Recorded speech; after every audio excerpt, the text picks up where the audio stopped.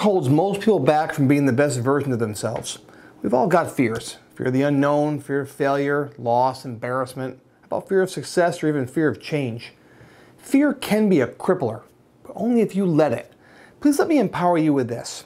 You have control over your thoughts, and your thoughts create your feelings. So take a close look at what you're thinking all day, then ask yourself, do my thoughts make me feel fearful or empowered?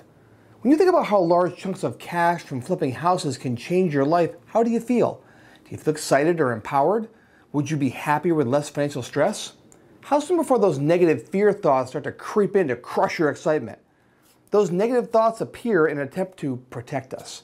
Remember, nothing in life worth anything was ever easy to achieve, nor does it come without some risk. We must manage our fears. Let them guide you, but not cripple you. Dream big, manage your fears, and go be the best version of yourself today.